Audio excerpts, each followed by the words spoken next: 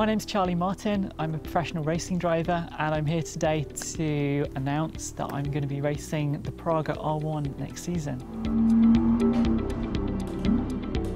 I've been racing about 15 years now. I started off racing in hill climb in the UK before going off to race in Europe, where I did about 3 years in the French Hill Climb Championship in a Formula Renault and a 2-litre prototype.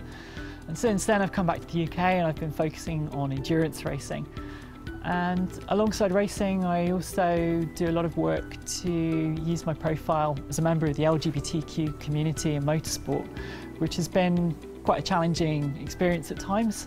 And so I now work with a number of big charities like Stonewall, Mermaids, Athlete Ally and Racing Pride to really use my profile to try and create positive change in society and to inspire people to live authentically as their true self. So the opportunity to race the Praga R1 really came about in November last year when I had the fortune to meet Vince and everyone at VR Motorsport at Motorsport Days live at Silverstone.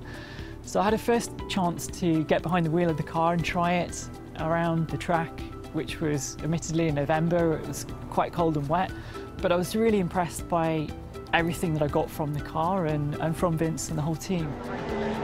Jumping into a car like this could be quite intimidating in those circumstances, but I immediately just felt really good communication, really good feedback from the car, so really positive signs, and just felt confident to push and push and push.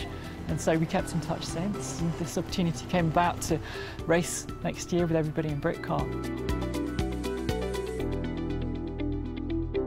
I think one of the most appealing things about racing this car is that it takes some of the best elements of various cars I've raced over the last few years. It's got the kind of overall packaging of the LMP car. It's very similar to the Formula Renault in terms of the engine it runs and the central driving position. It really takes all the best bits and puts them together in one package.